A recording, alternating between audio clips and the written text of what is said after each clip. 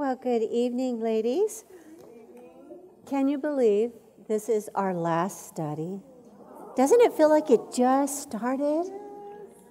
Where did the year go?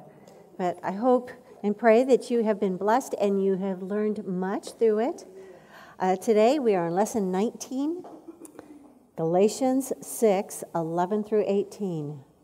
Paul writes, "See with what large letters I have written to you with my own hand.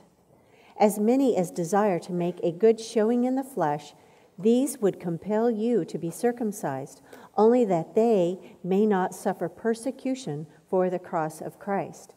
For not even those who are circumcised keep the law, but they desire to have you circumcised, that they may boast in your flesh. But God forbid that I should boast except in the cross of our Lord Jesus Christ, by whom the world has been crucified to me, and I to the world.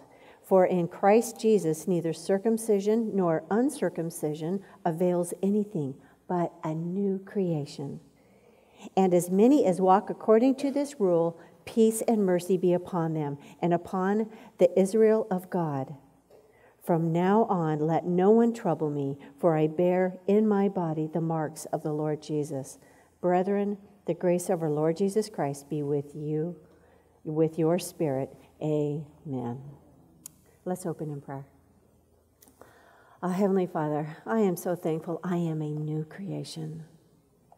And so I would ask that as we go through this scripture, as we dissect it, Lord, that you would just make your word come alive to each one of the ladies here listening, that they would feel your Holy Spirit just blessing them and pouring out your grace upon them. And so we give you this time. We ask that you speak to us through your word in Jesus' name. Amen. I'm going to read out of the New Living Translation as I study, or as we look at this study. And verse 11, Paul says, "Notice what large letters I use as I write these closing words in my own handwriting." Now, we kind of explored a little bit of this at the beginning of the study several months ago. And why would Paul need to do this? Well, there was a lot of speculation that Paul had very, very bad eyesight. It doesn't tell us, and so we can only speculate. But we do know that he had to write in very large letters. So it could be that it was because of his eyesight that he had to write. You know, when your eyes are going bad, you do have to write in bigger letters. It's like, my eyesight is going bad, so I have 16 font. Pretty soon I'll be changing to 18 font. And for those of you that don't know typing, that's getting pretty big. And so I don't wear contacts or anything like that, so sometimes, I have to have these bold letters. And so it could be something like that, or Paul just wants to emphasize what he is trying to tell them. And so he's kind of using this last bit of the study to say, I want you to really get this. I have written this big, or dictated this big, long letter, emphasizing every point, and now I'm going to give you kind of an outline here. And he starts off, point 1, the Judaizers just want to look good. And he says in verse 12, "Those who are trying to force you to be circumcised want to look good to others. They don't want to be persecuted for teaching that the cross of Christ alone can save." So the Judaizers wanted to look good out of pride and also out of fear. Isn't that interesting? So right away we see that their motivation was all wrong. They didn't want to do it for Christ's glory. They wanted to do it for their own glory. They wanted to look good so that they would do anything to achieve that. I've been kind of following that story about Tom Brady. He was a Patriot, New England Patriot. And not this past year, because they lost the Super Bowl, but the year previous, he was caught, well, he still denies it, but he was caught with deflating the football. And what he had done is he did it just a little bit so it was easier for him to throw that football. And I remember watching that game. It was like he could not He couldn't miss a throw. I mean, everybody was catching him right and left. And, of course, they blew away the other team, and they won. And there was much cheering, and then all this came up. And, of course, the other team felt like, well, gosh, we've just been cheated. And so what had happened is they investigated, and they found out that it appears, even though he still denies it, that he had gotten his equipment manager to deflate the ball just slightly so that he could get used to throwing the slightly deflated football. But the other team, the other quarterback, he was probably going, what is wrong with this ball? It doesn't feel right. And so it threw him off, at the same time giving Tom Brady an advantage. And so they've given him a suspension of 4 games. I thought he should have had more punishment, but that's just me, because he truly did cheat, didn't he? And so what's the big deal? Well, he cheated. That's what the big deal is. And so this is what the Judaizers were trying to do. They were trying to cheat so that they look good, just like Tom Brady was cheating, so he would look good. They're trying to cheat. In other words, they don't want to be persecuted for teaching that the cross of Christ alone can save. That's where they were cheating. And so they were telling the Galatian Christians, oh, you got to do this and you got to do that, because you know what? We don't really want anybody to know that we're really followers of Christ, because we don't want persecution from the Jews, because we find out that, they can be pretty vicious, can't they? And so it was a time when true followers of Christ were coming under great persecution. And so they were afraid if anybody found out, then they would have that persecution come upon them. So they were cheating.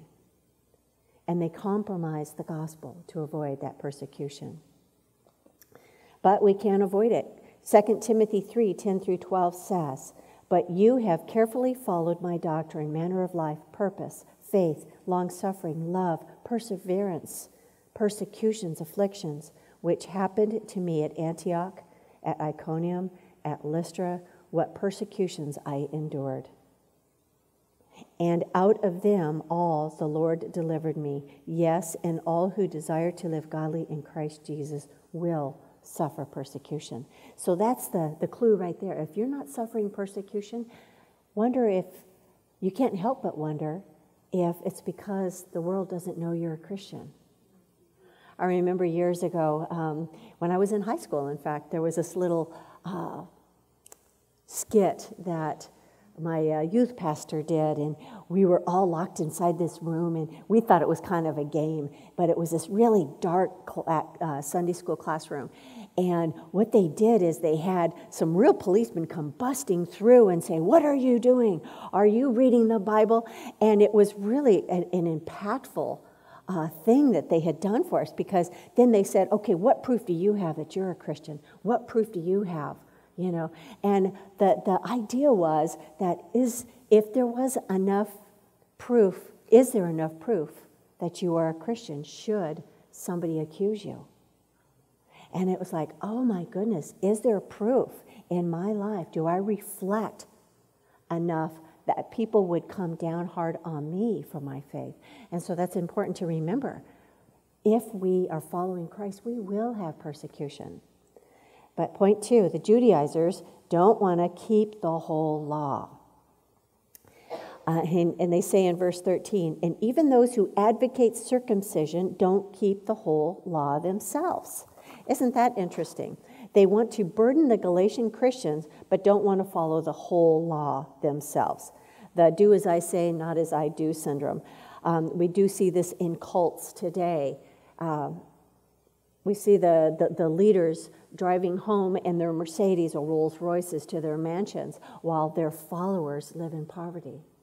We've seen that all over, don't we? They kind of sucked the congregation dry. Well, that's kind of what the Judaizers were doing here. They used the people to further their own selfish programs for their own glorification, for themselves. Point 3 that Paul made, the Judaizers wanted to boast. 13b says, "They only want you to be circumcised so they can boast about it and claim you as their disciples." Human pride is such a bane of mankind. I mean, I don't want to keep pounding on poor Tom Brady, but you know what? It was pride, wasn't it, that made him cheat. He wanted to look good. He wanted everybody to think that he looked good. I don't know how that could possibly make you feel good, because in your heart you know you've cheated. Have you ever cheated at a board game? I have. Dave, confession time. Did it make you feel good about your win? No. But they wanted to boast about their congregation and how well they were, getting more and more people to come to their fellowship. And it's always so easy to fall into. If we really think about it, we see this, in all sorts of areas of our lives. We become very proud when we have somebody show up for our prayer meeting. Wow, they're coming because I'm here. See how easy that trap is? They forget that this is God's glory. It would be like praising a beautiful painting as if it created itself instead of the painter, isn't it? We are simply tools in God's tool shed. I like to think of myself as a shovel because, that you can dig holes, and me in garden. I love to dig holes and plant. And so I kind of think of myself as a shovel. I am simply a tool for the Lord. Isaiah 10:15 says, "But can the axe boast greater power than the person who uses it? Is the saw greater than the person who saws? Can a rod strike unless a hand moves it? Can a wooden cane walk by itself?" Of course, it's a rhetorical question. No, none of these things can happen. We are simply tools in the Master's hands. He can do absolutely wonderful things through us. But it's always the Master that does the work. And so this is very easy for any leader to fall into. You become proud about how big your church is or your Bible study or how famous your worship team is, and you begin to think that it's all about you. I'm kind of reminded of that silly scene in Finding Nemo where you have the seagulls and they're fighting over the spoon and they're all saying, mine, mine, mine, mine, mine, mine, and they're all saying the same thing. Aren't we like that sometimes? It's mine, mine. I want the glory. Point 4, Paul is making, we are to boast about what Christ has done. Verse 14, "As for me, may I never boast about anything except the cross of our Lord Jesus Christ. Because of that cross, my interest in this world has been crucified, and the world's interest in me has also died." Isn't that an interesting phrase? The world's interest in me has also died. They no longer care about Christians. They think we're the problem, don't we? It's never been about what we can do, but what Christ can do through us and for us. Paul understood this. Philippians 3:4-8 says, "If anyone else thinks he may have confidence in the flesh, I more so. Circumcised on the 8th day, of the stock of Israel, of the tribe of Benjamin, a Hebrew of Hebrews, concerning the law, a Pharisee, concerning zeal, persecuted the church, concerning the righteousness which is the law, blameless." So he's saying, I have some pretty good credentials here. He gave a quick rundown of all the things that he had accomplished in his flesh as a Jew. Anything that the Judaizers thought was important, he could outdo them. There weren't too many that had such a bragamony, as I call them. And then he goes on in verse 7, "But what things were gained to me, these I have counted loss for Christ. Yet indeed I also count all things loss for the excellence of the knowledge of Christ Jesus my Lord, for whom I have suffered the loss of all things and count them as rubbish, that I may gain Christ." So all the things that the Jews thought were important, Paul has just laid waste. And the most important thing to Paul was that he now knew Christ. That's all that mattered to him. That's not so with the Judaizers. They had all these other things that were clouding it. He gave up everything. He counted them as garbage. All those things that he did in his flesh, he counted as garbage. And that's the opinion that we should have of our own selves. Anything that is not done for the glory of God is garbage, and we need to remember that. And it means nothing in God's kingdom. That's that wood, hay, and stubble that gets burned up. Point 5 that Paul was making, circumcision means nothing. Verse 15, it doesn't matter whether we have been circumcised or not. Okay, he is really rocking their world now. Circumcision was a big deal in the Jewish culture. I mean, they would throw parties and all sorts of things when their son was being circumcised. And now it means nothing? Yes, that's what Paul is saying. In fact, none of the Jewish law means anything compared to what Christ has done. The Levitical law meant nothing. And so they are probably stomping all over the place, thinking this can't be happening. Those Judaizers were probably so angry at Paul for writing this. But 15 says, what counts is whether we have been transformed into a new creation. That's what's important. Not all these works. The important thing is that we are now a new creation in Christ. 2 Corinthians 5:17, it was in our worksheets today. Therefore, if anyone is in Christ, he is a new creation. Old things have passed away. Behold, all things have become new. We are a new creation. Isn't that such a breath of fresh air? It's like, wow, so all that stuff is gone? Yes, all that old stuff is completely gone. God has forgotten it as far as the east is from the west, and he remembers it no more. Do we drag it up in our own lives? Of course, and the enemy does too. But always think that God doesn't remember it. You don't have to keep confessing the same sin over and over. He's forgotten it. Don't let the enemy rip you off, saying that, oh yeah, you were so bad back then. Don't let him do that, unless you want to use it as a testimony to the greatness of what God has done in making you that new creation. But we have that promise of new life. How can this be? Well, he grafted you into his vine. You are now one of God's children. You have the Holy Spirit grafted into, you have been grafted into the Holy Spirit, actually. But you have that DNA of the Holy Spirit, like I've said before. I recently had the opportunity of going to a really cool nursery, thanks Marilyn, and I was looking for an orange tree. And I looked at this orange tree. It was in a 15-gallon tub. And I'm thinking, wow, you know, it's a good size. I could plant this in my backyard. I want to put 3 fruit trees back there. And so I love all kinds of citrus. And I looked at this and I'm going, oh, wow, $185? Are you kidding me? That is so expensive. And then I started looking at this tree, and it didn't have any fruit on it, but it had all these tags hanging off of it. And I looked at this tag and it said navel orange. And I looked at this one and it said lemon. And I looked at this one, it said lime. And this one said mandarin orange. And this one said blood orange. And I'm going, oh my goodness, this tree has got all these different citrus fruits grafted into it. And I love that. It's kind of like, you know, that the body of Christ is like that citrus tree. And we're all different, but we've all been grafted in. Isn't that a wonderful picture? That's what Jesus has done for us. We have been grafted in. We are now that new creation. Old things are passed away, or all things have passed away. All things have become new. And so I started thinking about, other illustrations that we could use. And, we all love butterflies. Who doesn't like a butterfly? I'm going to embarrass you. Okay, well, when Austin was a youngster, he absolutely loved all kinds of butterflies.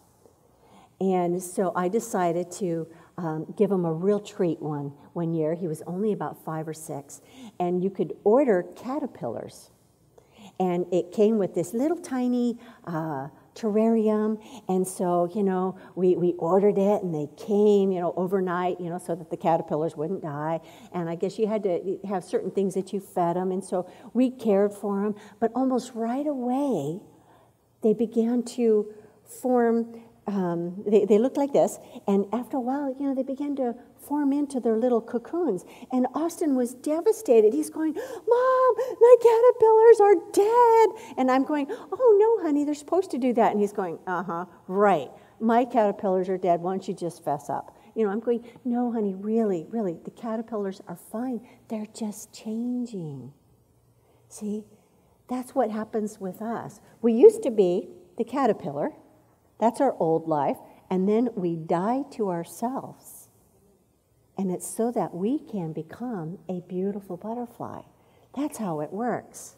And so imagine Austin's delight when these emerged from those ugly dead caterpillars that he thought were dead. And he's going, he was so excited because I didn't tell him what they would turn into. I let that be the surprise, and he was so excited. He didn't want to let them go. I had to talk him into it. I said, "Austin, would you want to be cooped up in that little tiny box?" No, he had compassion on the butterflies, and he allowed us to set them free. And, of course, we let him do it. He opened it up, and he kind of put them on his finger, and he got them to fly away. And they were strong, and they were vibrant, and they were beautiful. What a wonderful example of what God does for us. We are a new creation. And then Paul says something really amazing. He says, "May God's peace and mercy be upon all who live by this principle." What principle is that? That we are a new creation. That we have given up that old life. We have given up the law. And now our hope rests on Christ and what he did for us. And because we live by these principles, we have God's peace and we have God's mercy, that peace that surpasses all understanding. So, his sixth point was we are a new creation. Verse 16 says, at the end, they are the new people of God. In the New King James Version, it says the Israel of God. Don't you find that interesting? So what happened to the Jews? Weren't they God's chosen people? Well, yes, they are. But we have now been grafted in. And don't worry about the Jewish people. Romans 11:23 says, "And if the people of Israel turn from their unbelief, they will be grafted in again. For God has the power to graft them back into the tree." Isn't that wonderful? So we have now been grafted into the vine, just like the citrus tree, and we are part of God's family. Verse 17 says, "From now on, don't let anyone trouble me with these things, for I bear on my body the scars that show I belong to Jesus." Paul, because of his service to Jesus, the true Messiah, he suffered much persecution. He kind of made light of it. But in Acts 16:22, it says, "A mob quickly formed against Paul and Silas, and the city officials ordered them stripped and beaten with wooden rods. They were severely beaten, and then they were thrown into prison. The jailer was ordered to make sure they didn't escape, so the jailer put them into the inner dungeon and clamped their feet in the stocks." Now, Paul and Silas were beaten with a bundle of rods, and I looked this up. What they would do is they would strip them, and then they would beat their backsides and legs until they were bloodied. And the Jewish people only allowed 39 hits, but the Romans had no limit. Because they were known for their cruelty, sometimes they would beat them until they died. And so Paul put up with this type of punishment 3 times. And so you can imagine the scars he had on his legs, his back, his sides. And then he was clamped in stocks after his legs had been beaten. So you know he must have been very, very scarred. So you can see why he didn't have much sympathy for those Judaizers that were afraid of persecution. He was saying, "Are you kidding me? You're afraid of somebody being mad at you when I have gone through all of this for the sake of Christ?" He says, "I bear those marks. So don't come to me again. Don't complain." Then he says, "Dear brothers and sisters, may the grace of our Lord Jesus Christ be with your spirit." Amen. That's how he ends his letter. What a wonderful way to end the book. He wanted the grace of Jesus Christ to be in their spirit. That is so important that we have that grace. We have been given so much grace.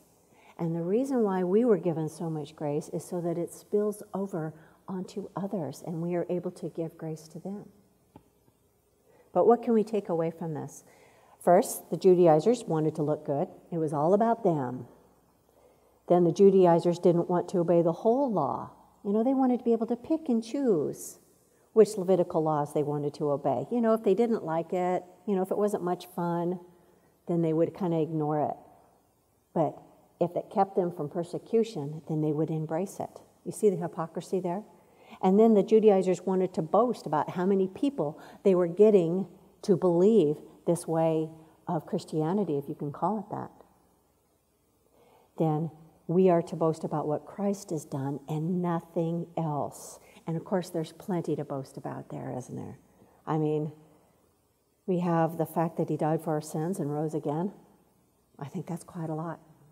And not to mention the new creation, that we are now new in Christ.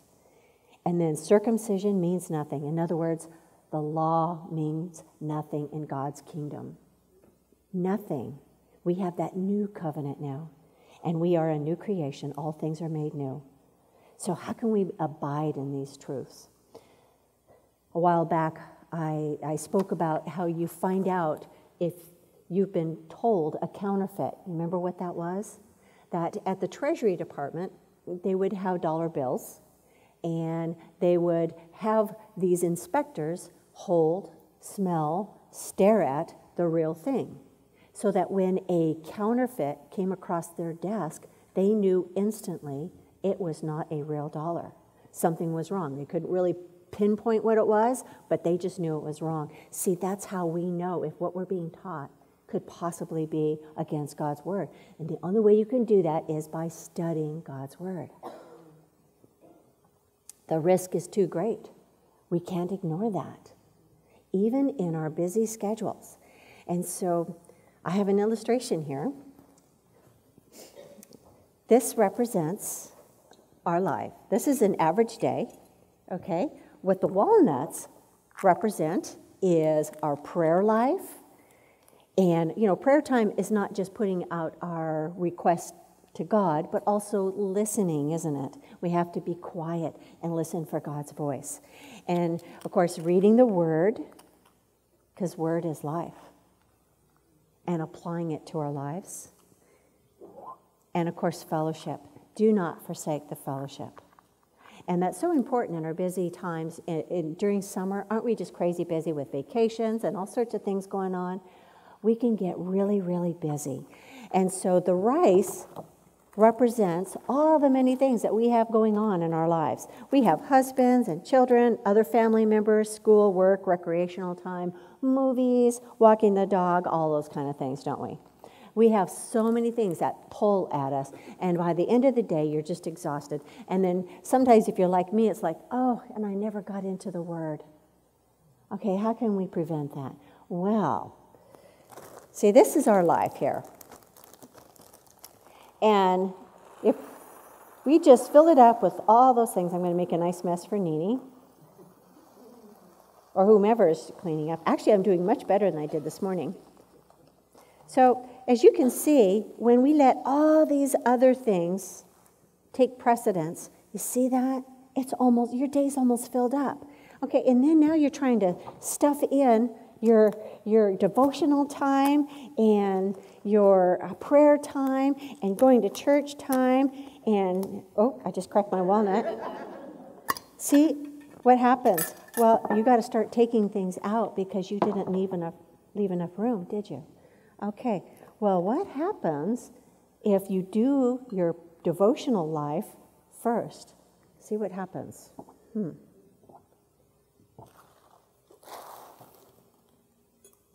right, get my prayer time and my devotional time and fellowship time, study time.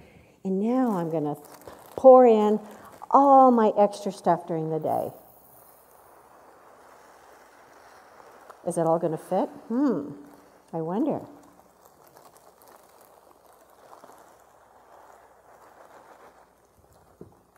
Got to give it a little shake.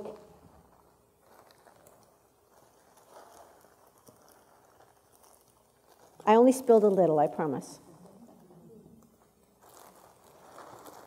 Oh, got to get that little extra duty out there. Maybe this would be the window washing. I don't like to wash windows, but you have to do it upon occasion. Oops, sorry, Nini.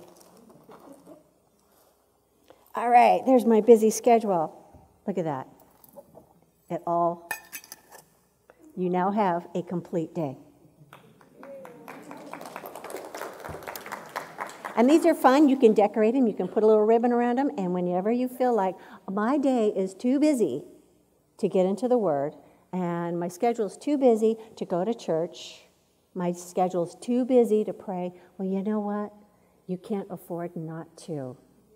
You can't afford not to. And it's amazing. If you actually give your time to the Lord in the morning, He does something during the day I don't know what He does. It's like He supernaturally stretches the day out for me. It doesn't feel long and tedious, but suddenly everything goes smooth.